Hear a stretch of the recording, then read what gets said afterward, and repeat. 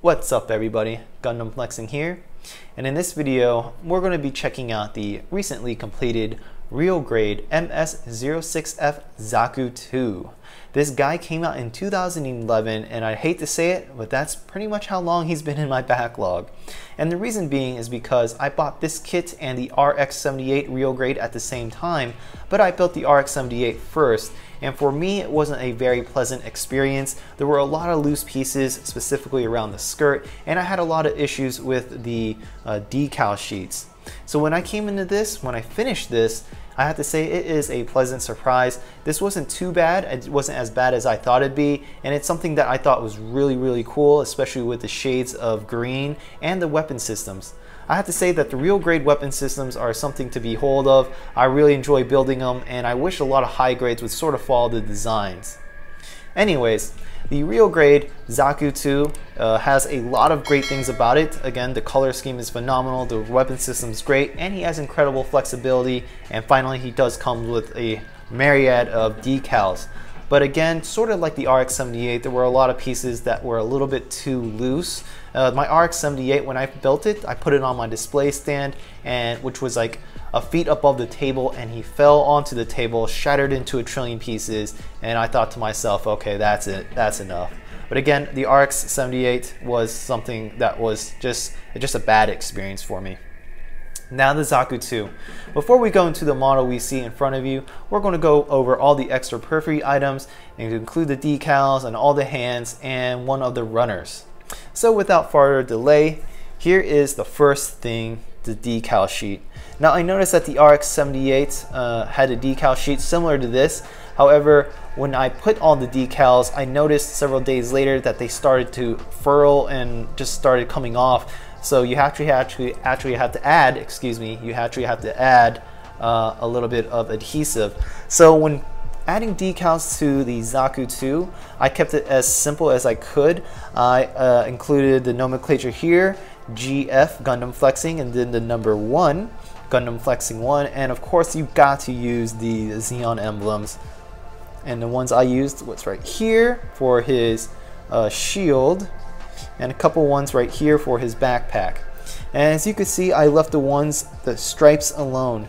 Now when I went online, the real grades, for the people that did add the stripes and pretty much almost just littered their entire Zaku with all the decals, I have to say it looks incredible. But again, I don't want to do it because in the future I know the adhesive may start coming off and you're just going to have to apply some more. Right here is the bronze pieces. The bronze pieces I think would look incredible on the real grade Zaku II, but on the RX-78, again, I noticed that a lot of them started peeling. And from my experience, if I recalled correctly, when I put these on, specifically on the elbows and on the knee joints, if you keep on trying to move it around, the bronze will actually start to come off, like the actual bronze portion would come off the sticker, and all you have left is the sticker. But here it is. Here is the decal sheet. I kept mine to a minimum. One thing you want to be aware of is the stripes, because the adhesive may not be as good and they may start curling. Now next is the hands. You pretty much have 3 pair of hands, so 6 total hands. And one thing to note is that the only real trigger hand is his right hand, and that's the only hand that he really has to be able to hold his weapon systems. However, we do have a left and right hand piece like this, where the joints are separated from the thumb to the index finger to the 3 fingers here. Now, one thing you want to note is that even though you're able to grip a weapon system, it won't be as tight as a hand that's specifically made for it. In addition, this one, well, you'll notice it got ball joints right here, here, here, pretty much 3. And if you keep popping them back out, whether it's by accident or whatever, if you keep popping them back out, popping it back in, popping it back out, popping it back in, you're actually going to start to warp the ball bearings, and then the joints become very easy to come off. I'm talking about like a little push and it'll just totally come off.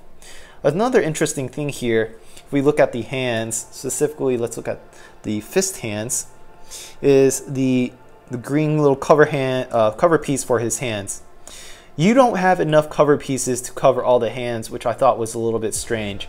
And on top of that, you'll notice here you'll have like a little bump, like a little square right there. And if I were to take off this piece right here, you'll notice it's different, right? And not all the green pieces for these hands fit to every single one of them, which I think is a little bit strange. So again, you don't have enough cover pieces for all the hands, and there's only certain pieces for each of them. You have 2 closed fists, pretty much 2 manipulative hands, 1 open hand, which is his left hand, and the only real trigger hand is his right one. And now let's go into the weapon systems. Here's his Heat Hawk, which is very simple. This is pretty much one piece here, and then you have his blade. And as you can notice here, top of the handle, I included an additional piece, and that is for his mount. You're able to mount this axe on the side of his skirt or on the back of his skirt. And the Heat Hawk is pretty much one of 3 weapon systems on this Zaku. If we look at his machine gun, and again, as I stated, I really like real grade weapons. To me, they're just super detailed, and I sort of wish a lot of high grades would adopt some of these features. So this is his machine gun. It comes in several pieces. We have his scope, which also has a transparent piece. Be careful, do not lose it. If it's gone, it's going to be gone forever. Here's his magazine clip. It could pop off and on. And if you wanted to be adventurous, you're also able to pop these things on the side of his skirt as well. And notice here is his other handle, and this is his real trigger hand, his only trigger hand. Now let's look at the Bazooka. Again, incredible weapon. Comes in several pieces. Here's his trigger, and each triggers, or each pretty much like trigger well or whatever, fits very well into the trigger hand, and there is like a small piece for it to completely grab. Here is also the side of the for your grabbing, for your grip, and here is your scope. And you'll notice here, the scope does come with the transparent piece. Again, you lose it, it's gone forever. And now on to the Zaku II. There's a lot of great things about it. There's a lot of poor things about it, but starting with the head. His head is pretty interesting. There's no issues in terms of, I guess, mobility. He has a mono eye, and notice that this is a pink sticker. And one thing to notice is when you are building this, the mono eye fits very, very tightly into the piece it goes into.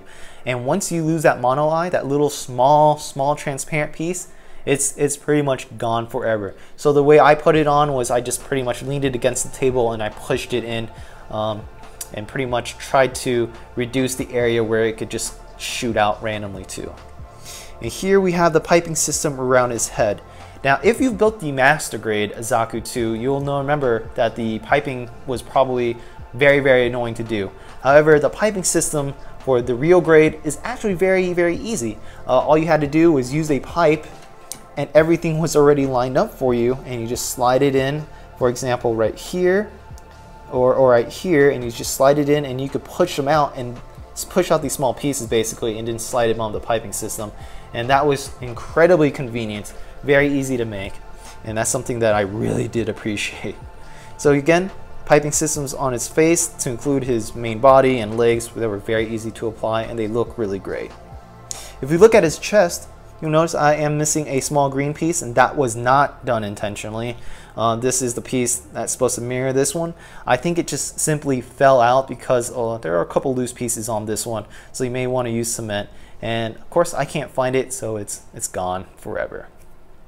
One thing to note about this upper body is pretty much he really can't twist too far left, too far right because of the skirt right here. Also, he really can't bend too far forward either, or too far back. So really, if you're going to pose him, the only real direction is forward. If we look at the back, we can see the piping system goes all the way up here. Here we have his little cool boosters right here, and they are mobile. They can go up and down.